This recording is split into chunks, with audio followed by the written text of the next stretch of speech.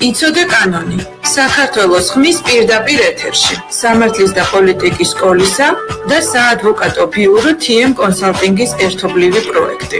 გაიგე მეტი. ყოველ ხუთშაბათს 17 საათსა და 30 წუთზე. კომპეტენტური რჩევები იურისტებისაგან თქვენთვის საინტერესო სამართლებრივ საკითხებზე. მირანდა გურგენიძე, თამარ ზურაშვილი. თქვენი უფლებების შესახებ. FM 107.9-ზე.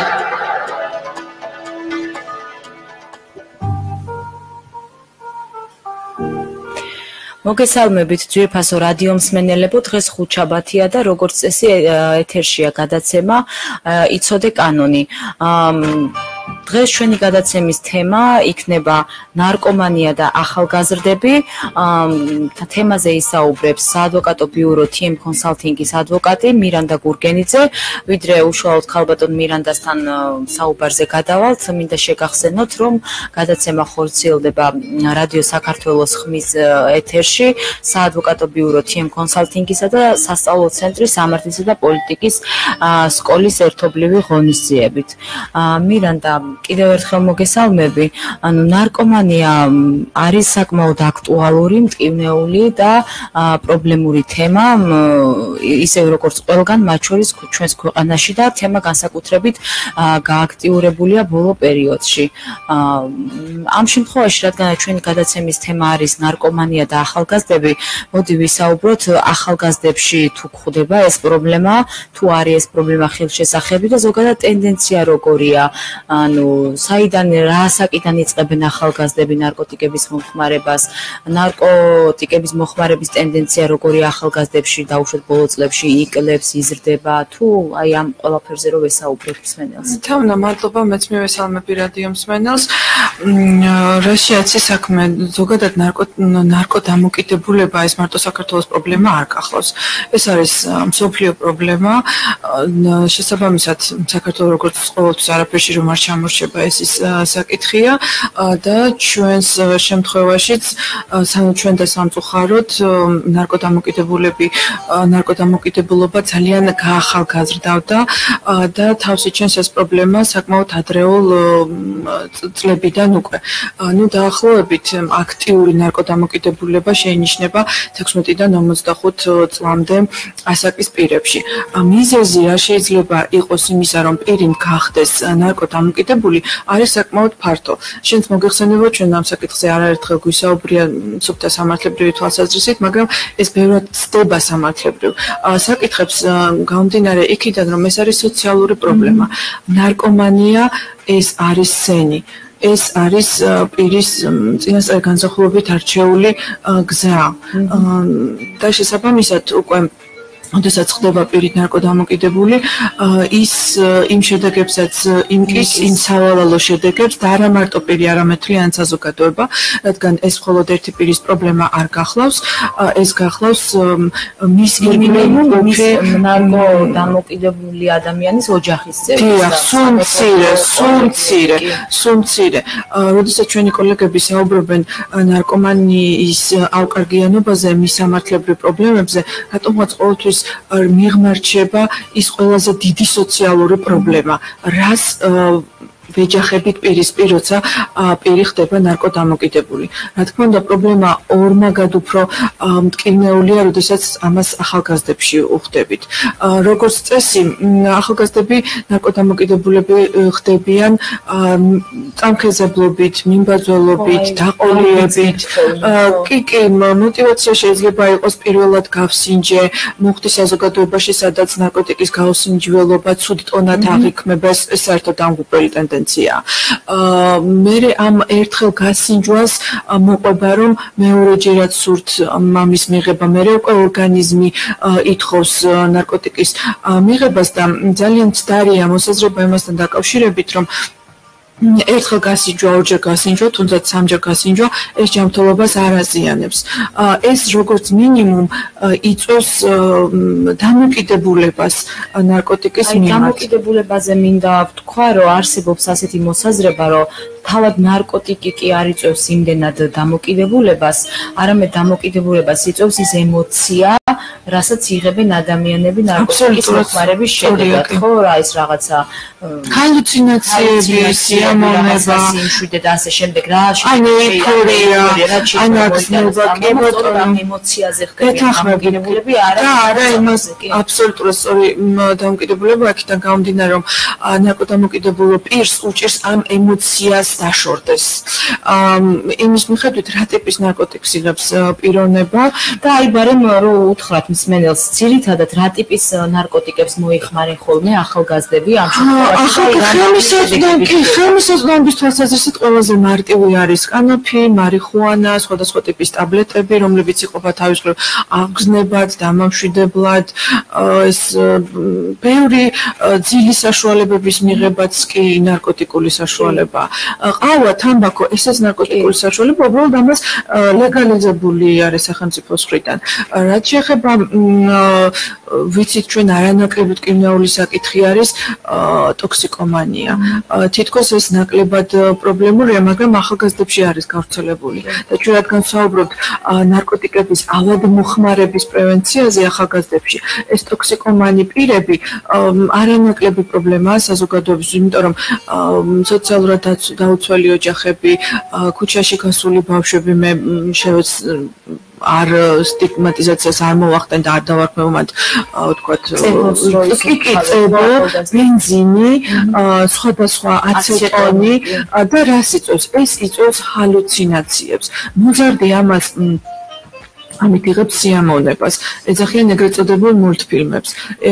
წარმოედგენენ სხვადასხვა ეიფორიულ მდგომარეობაში თავიანთ თავს, შეიძლება იყვნენ ის მულტფილმის გმირები, შესაძლებელია წარმოედგინონ თავი აბსოლუტურად არაადეკვატურ გარემოში. თუმცა ვერაცნობიერებენ მარტო ახალგაზრდები კი არა ზრდასრული ადამიანებიც, რომ ამ ერთშერად სიამოვნებას საბოლოო ჯამში ეჭირება. ძალიან დიდი სავალალო შედეგები.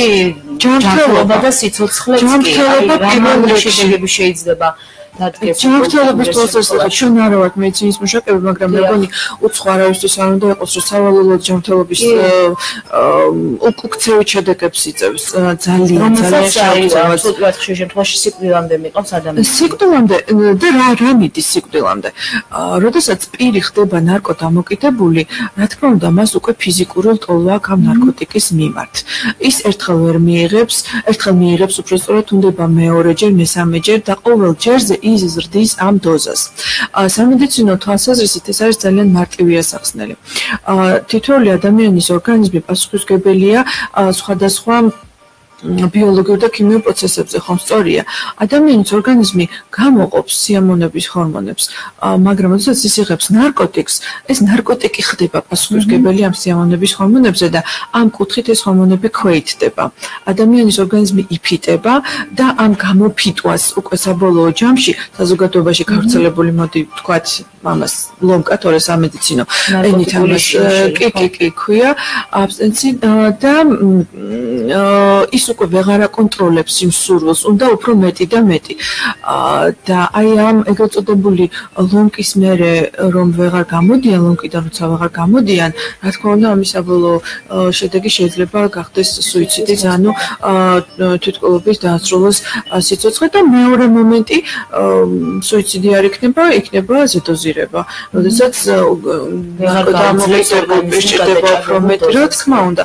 ეს არის ასე ვთქვათ ყველაზე ცუდი შედეგი, რაც შეიძლება მოხდეს, მაგრამ მიმდინარე შედეგები ჯანმრთელობის დაზიანების კუთხით ეს შესაძლებელია იყოს მეხსიერების დაკარგვა, ამოვარდნები, სხვადასხვა ორგანოს ჩართულობა უკვე და ჩართულობა ორგანოებში რა თქმა უნდა ქვეითდება. ფსიქო აშლილობები და დასადებები, ანუ ამაზე ვთანხმდებით ალბათ ყველანი, რომ ამ შედეგები მოაქვს ნარკოტიკების მოხმარებას, რაც არ უნდა ხშირად იმეორონ და ამტკიცონ მოწინააღმდეგე აზრის მქონე ადამიანები. ადამიანებმა, რომ ითხოვენ დაუშვათ ნარკოტიკების ლეგალიზებას იმ მოტივით, რომ თითქოს ნარკოტიკებს არ შეუძლია ადამიანის ჯანმრთელობაზე მავნე ზეგავლენის მოხდენა და ამიტომ ამბობენ, რომ მოდი ადამიანებს მივცეთ თავისუფლება და თვითონ აირჩიონ უნდა თუ არა ზიანის მიყენება ორგანიზმისთვის. ამ მოსაზრებას განსაკუთრებით ალბათ არ აქვს გამართლება, როცა საქმე ეხება ახალგაზრდებს, არასრულწლოვნებს, განსაკუთრებით, როცა ვერაცნობიერებენ ისინი შეიძლება ადამიანს რაღაცის არჩევანის თავისუფლება მიცემ, მაგრამ ბავშვს არ უნდა მიანდო თავად აირჩიოს, მიაყენოს თუ არ მიაყენოს თავის ჯანმრთელობას ზიანი. ვიაზრებთ, რა თქმა უნდა, პრობლემის სიმწვავეს და განსაკუთრებით, როცა ეს პრობლემა ეხებათ ახალგაზრდებს. სახელმწიფო რას აკეთებს პრევენციისთვის? სახელმწიფო ორგანოებს თუ აქვთ რამე სტრატეგია, სამოქმედო გეგმა, როგორ ებრძვიან ამ პრობლემას, რომ რაც შეიძლება ნაკლებად მოხდეს ესეთი შემთხვევები და რაც შეიძლება ნაკლებმა ადამიანმა და განსაკუთრებულად ნაკლებმა ახალგაზრდამ მოიხმაროს ეს ნარკოტიკი. სწორი კითხვაა თამარ და რატო? ჯერ ვიტყვი იმას, რომ ნებისმიერი ნარკოტიკული დანაშაულისთვის არასრულწლოვნის წაქეზება და დაყოლება ეს არის დამამძიმებელი გარემოება. ეს რაც ეხება კრიმინალიზაციას და ვიცით, რომ ნარკოტიკული დანაშაული ჩვეულებრივად სისხლისამართლებრივად დასჯადი ქმედება. მე შეგნებულად აღარ შევეხები საკონსტიტუციო სამართლოს მიერ მიღებულ გადაწყვეტილებას, რის შემდეგაც მთელი რიგი ცვლილებები შევიდა სისხლისამართლის კოდექსში. ეხლა რაც ეხება სად დგას ამ დროს სახელმწიფო. სხვათა შორის ჩვენი სახელმწიფოს საკებრად უნდა ვთქვა ის, რომ სახელმწიფოში შემუშავებული არის მთელი სტრატეგია ნარკოტიკების პრევენციასთან დაკავშირებით 2016-2018 წლების. არსებობს სამოქმედო გეგმა, არსებობს მკურნალობა და რეაბილიტაციის კურსები. რაც შესაძლებელია თავის მხრივ სახელმწიფო მოსახლეობას გაუკეთოს, ამას სახელმწიფო ორგანოები ასრულებენ. ის არის, რომ საკანონმდებლო ორგანო ამ შემთხვევაში თავისი მაღლეზე დგას და რა თქმა უნდა, ამ კუთხით საკანონმდებლო ინიციატივას რომ აბსოლუტურად გათანხმებით და მისადაგება იმ საერთაშორისო ნორმებისა, რომელსაც იზიარებს განვითარებული სახელმწიფოების დიდი უმრავლესობა.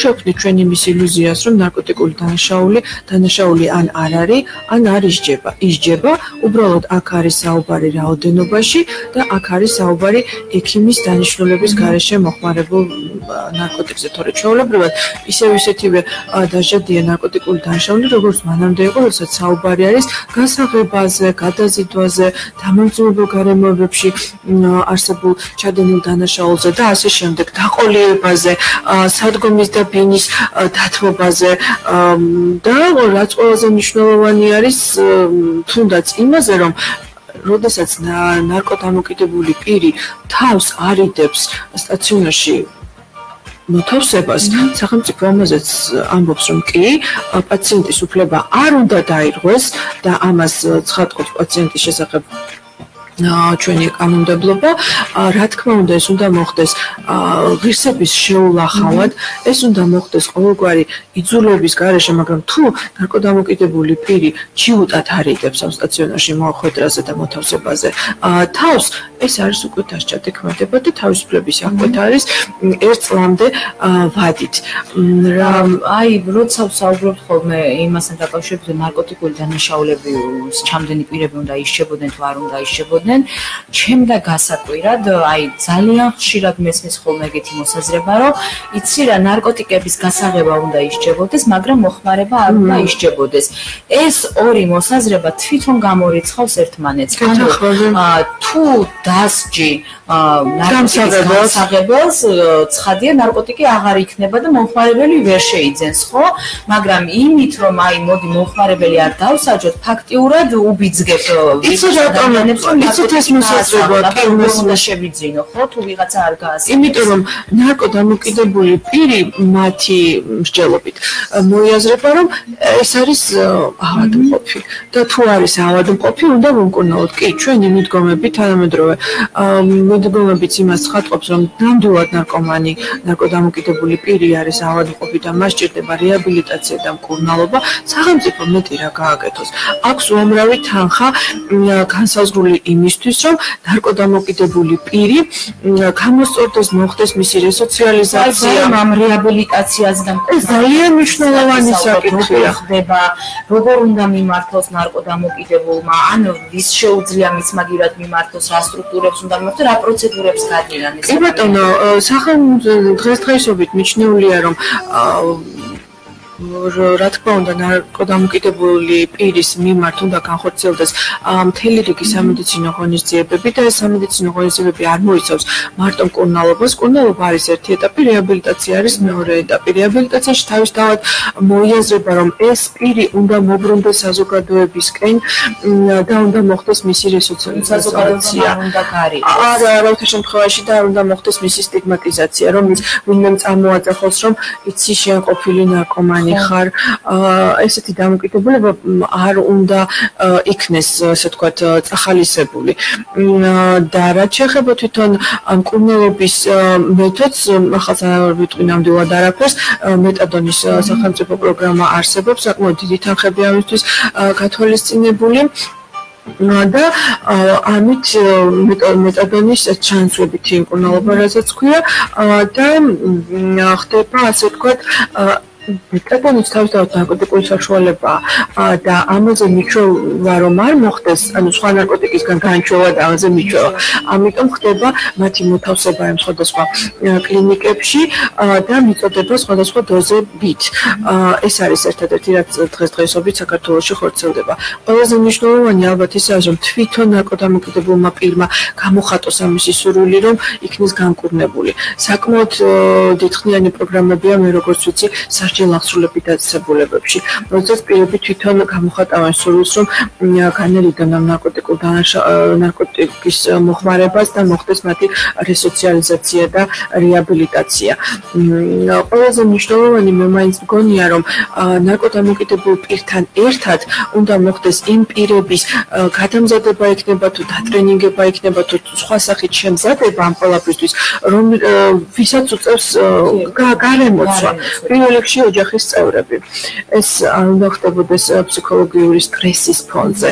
იმ ახლობელმაც უნდა გაიაზროს, რომ დიახ, შესაძლებელია პირმა დაუშვა შეცდომა, ვერ მოხდა მიზინებელობა სათანადო დონეზე არ იქნა დაყენებული, რომ ის მალევე გადაჩვეოდა ამ ნარკოტიკს, მაგრამ ხელი შეუწყოთ და საზოგადოებამაც უნდა მიიღოს ამაში ძალიან დიდი მონაწილეობა და თავისი როლი უნდა ითამაშოს, რა თქმა უნდა. და რაც შეეხება პრევენციას, მე არ მინდა აზრი გავწყვიტო, სახელმწიფოში არის სამი ტიპის პრევენცია, როგორ უნდა მოხდეს თავიდან აცილება ამ ყველაფერს. პირველ რიგში ეს არის პრევენცია ახალგაზრდებში. რითი უნდა განხორციელდეს პრევენცია ახალგაზრდებში ამ ნარკოტიკების ავადმოხმარებასთან დაკავშირებით?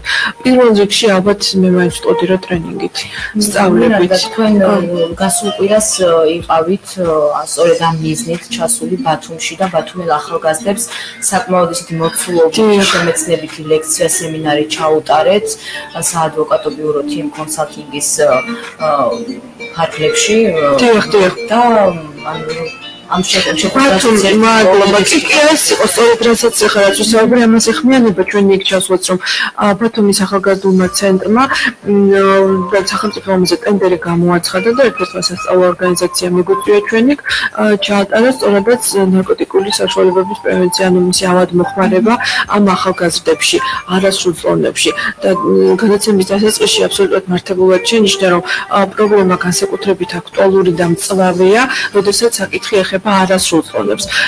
იმ შეხვედრაზე, რომელსაც ახლა ჩვენ საუბრობთ, ისეთი დიდი დაინტერესება წამოვიდა ახალგაზრდების, ისეთი დიდი როგორ გითხრა, ინტერესი იმის კი არა, რა არის ნარკოტიკი, როგორ უნდა ვებრძოლოთ, რომ არ ვქონდეს ჩვენ ნარკოტიკთან შეხება. ეს ბავშვებს იმაზე მეტად კარგად ესმის თურმე, ვიდრე განწყობა, რა თქმა უნდა, რომ ეს არ შეიძლება, არა ნარკოტიკებს. სახელმწიფომ როგორაც ლეგალიზება არ უნდა გაუკეთოს ამ ყველაფერს, ჩვენ კარგად გვესმის, რომ მისი ავადმოხმარება ნელ-ნელა ვლინდება. ერთხელ რომ ადამიანი მარიხუანას მოწევს, მეორე დღეს ის რა თქმა უნდა სიცოცხლეს არ დაამთავრებს თვითმკვლელობით, მაგრამ ამან იცის შეჩვევა და ბავშვებში აბსოლუტურად ჯანსაღი მიდგომა. იყო ჯანსაღი მიდგომა იმისა, რომ დიახ ნარკომანი და ნარკოდამოკიდებული პირი არის ავადმყოფი. დიახ ჩვენ არ გვინდა ნარკოტიკი, იმიტომ რომ ჩვენ ჯანსაღი ცხოვრებისკენ მივივდით.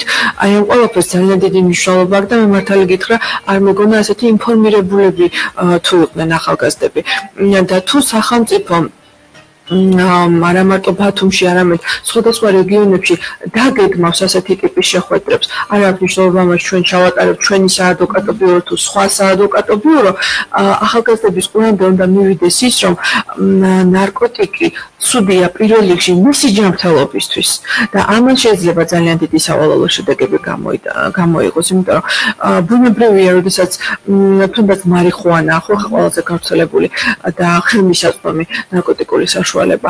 ჩვენ ამას მოვწერთ, კი ბატონო, ერთხელ, ორჯერ, მერე ისევ ვუბრუნდებით იმ საწყის ეტაპს. მირანდა, პრევენციის ეტაპებზე საუბრობთ. პირველი არის ეს, რომ ცნობიერება უნდა ამაღლდეს, კი ბატონო, ეს უნდა ხდებოდეს სხვადასხვა მიზნობრივი ჯგუფებით. მაგალითად მიიჩნევა, რომ მიზნობრივი პრევენცია გულისხმობს ამ ტრენინგების ჩატარებას, მონზადებას, სემინარების ჩატარებას, თქვათ ისეთ ტიპის საზოგადოებაში, სადაც თქვათ სიღარიბე უფრო არის მეტად, ანუ ადვილად მოწყვლადი არის ეს კატეგორია. ან და ისეთ კატეგორიაში, სადაც თქვათ ან ოჯახის წევრი არის ნარკოდამოკიდებული. ასევე მე გამიგია, რომ ოჯახური კონფლიქტები ხანდახან უბიძგებს ხოლმე ადამიანებს დაიწყო ნარკოტიკის მოხმარება.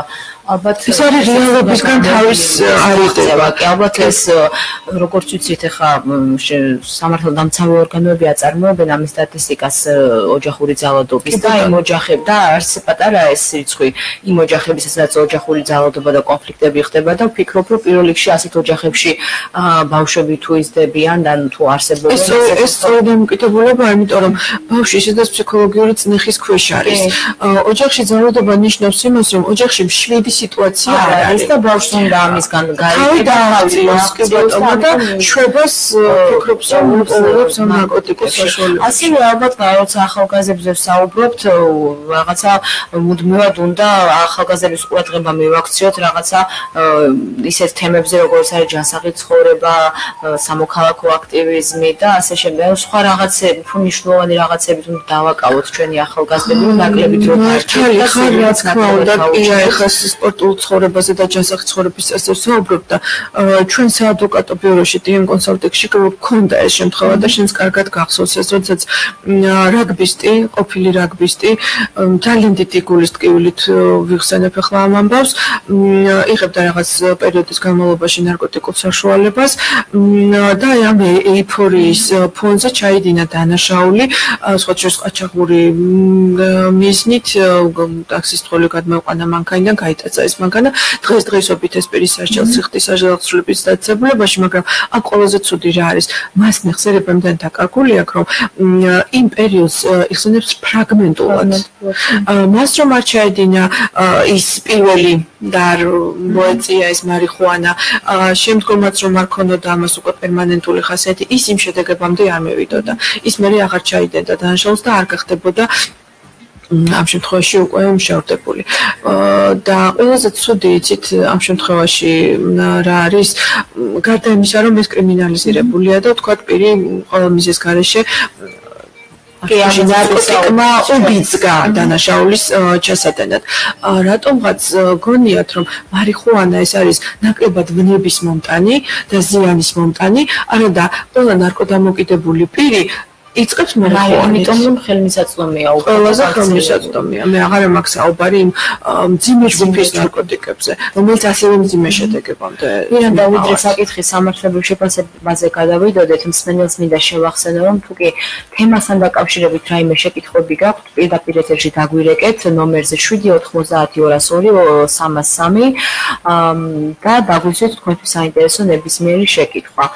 ჩვენ კი გავაგრძელოთ და ვისაუბროთ ამ საკითხზე საკითხის სამართლებრივ შეფასებაზე, ანუ ნარკოტიკის მოხმარება და ზოგადად ნარკოტიკული დანაშაული არის სანქცირებული. შესაძლებელია ეს იყოს ადმინისტრაციული სამართალდარღვევათა კოდექსით გათვალისწინებული ჯარიმა სანქცია, და ასევე სისხლის სამართლით. აი ესენიც რომ ვუთხრათ მსმენელს, როდის რომელი კოდექსით და აბსოლუტურად სწორად ძანთამნა რომ არის სისხლის სამართლებრივად დასჯად იქმნება, როდესაც ვიხებით ნარკოტიკულ დანაშაულს გათვალისწინებულ სისხლის სამართლის კოდექსით და ამ კოდექსით გათვალისწინებული ნარკოტიკული დანაშაული იწვევს სისხლის სამართლებრივ პასუხისმგებლობას. იმის მიხედვით რა ტიპის დანაშაული აქვს პირს ჩადენილი და რა გარემოებებშია ჩადენილი.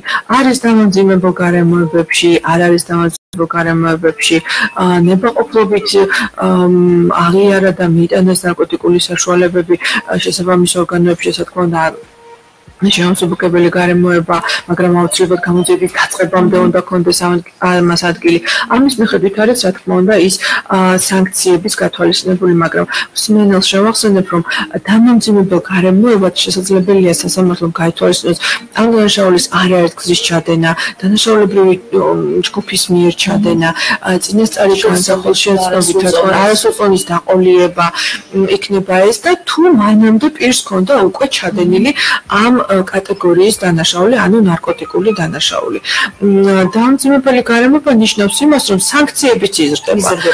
თუ თქვათ, ამა თუ იმ ტიპის ნარკოტიკული დანაშაული დასჯადიან პირობითა თქვათ 2 და 5 წლამდე, დამამძიმებელ გარემოებში ჩადენილი დანაშაული, რა თქმა უნდა, იზრდება და განსაკუთრებით მძიმდება, თუ საქმე ეხება არასრულწლოვანს. სახელმწიფო სწორედაც რომ დგას იმ სადარაჯოზე, რომ არ შევეხოთ არასრულწლოვანს, იმიტომ რომ ის უნდა გაიზარდოს, მან უნდა გააკეთოს თავის არჩევანი და ნებისმიერი მცდელობა არასრულწლოვნის წაქეზების, დაყოლიების, ეს არის დამამძიმებელ გარემოებად მიჩნეული კანონმდებლის მხრიდან. მაგრამ რა ხდება მაშინ, როდესაც ნარკოტიკული დანაშაული, არადანაშაული უბრალოდ გადაცდომა ადმინისტრაციული წესითაც ისჯება, ბუნებრივია. ესეც რა თქმა უნდა სიმძიმეზე არის დამოკიდებული, მაგრამ ადმინისტრაციული სამართალდარღვევის კოდექსით გათვალისწინებული ნარკოტიკული გადაცდომა არ იწვევს სისხლის სამართლებრივ პასუხისმგებლობას. პირი უბრალოდ მიჩნეულ იქნება ადმინისტრაციულ სახდელ დადებულ პირად. თუმცა თუ პირი ადმინისტრაციულ სახდელ დადებული არის და შემდგომ ისევ ჩაედინა ნარკოტიკული დანაშაული, ხო? ეს რა თქმა უნდა კეთილად არ აისახება მის ბიოგრაფიაზე და მოსამართლეს გაუჩენს იმ შინაგან რწმენას, რომ პირი, რომელმაც ერთხელ უკვე დაარღვია ადმინისტრაციული სამართალდარღვევათა კოდექსი სწორედ ამ ნარკოტიკული კუთხით და ისევ ჩაედინა ეს დანაშაული, რა თქმა უნდა მიდრეკილი არის, განწყობა შეინიშნება ეკუემისი და შინაგან რწმენაც უმყარდება მოსამართლეს, რომ ეს პირი შესაძლებელია მომავალშიც ამავე გზას დაადგეს. ძალიან დიდი მადლობა მირანდა, ანუ მართლაც საინტერესო თემა ცხადია, რომ ამ თემას და ამ თემასთან დაკავშირებულ პრობლემებს ჩვენ ნახევარსაათში ვერ ამოვწურავთ. თუმცა ჩვენ ამ თემაზე ვმუშაობთ, ჩვენი ბიურო მუშაობს ამ საკითხებზე, ამ პრობლემაზე და აქვე როგორც TM კონსალტინგის წარმომადგენლებმა და აგრეთვე სამართლის და პოლიტიკის სკოლის დამფუძნებელებმა განვაცხადოთ მზაობა, რომ ჩვენ საკითხი დაინტერესებულ ნებისმიერ პირთან ვითანამშრომლებთ, როცა იმ შემთხვევაში თუ დაუშვათ ამ საკითხებთან დაკავშირებით რამე ინფორმაციის გაცვლა, ენდომება, თან კონსულტაცია, ან ტრენინგები ასე შემდეგ, დავაფიქსიროთ ჩვენი ეს მზაობა. კიდევ ერთხელ მადლობას გიხდი. მსმენელს შევახსენებ, რომ უსმენდნენ გადაცემას იცოდე კანონი რადიო საქართველოს ხმის პირდაპირ ეთერში FM 709-ზე და შევახსენებ იმასაც, რომ გადაცემა დაგეგმილია საადვოკატო ბიურო TM კონსალტინგისა და სასწავლო ცენტრის სამართლისა და პოლიტიკის სკოლის ერთობლივი ღონისძიებით. ჩვენ მომდევნო ხუთშაბათამდე გემშვიდობებით საქართველოს საინტერესო 709-ზე. მადლობა, ნახვამდის.